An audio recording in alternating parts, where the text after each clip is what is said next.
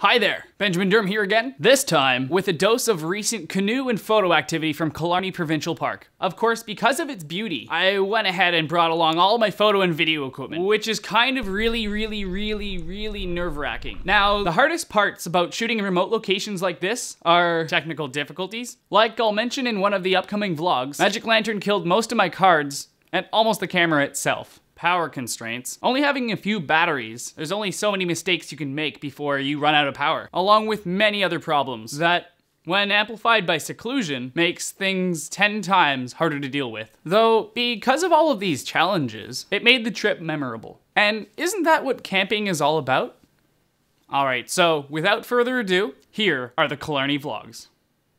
See you later, have fun you guys. Bye, love you. Bye.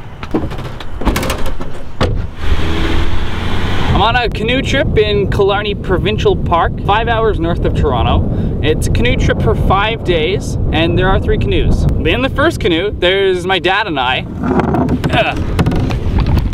My dad and I. And then there's Scott and Max, my uncle and cousin. In the third canoe are Jamie and John, my sister and brother-in-law. That is a portage sign. And that's John prepping for land travel. This is a typical portage trail. Sometimes we carry the canoes on our heads, other times we carry it between 2 people. These are lightweight canoes that get really heavy after carrying them for over 500 meters. Look, it's like a carrot on a stick, except it's the first aid kit. We're just finishing up the portage. The main thing to consider when getting into canoes, don't capsize them. And yes, those are pink knee pads. Scott's steering in the back right now just to get to the campsite, but Max learns how to operate canoes later on. We got a windsock here. It's really windy, but it's also really hot, so I'm gonna jump in. Cliff! Okay.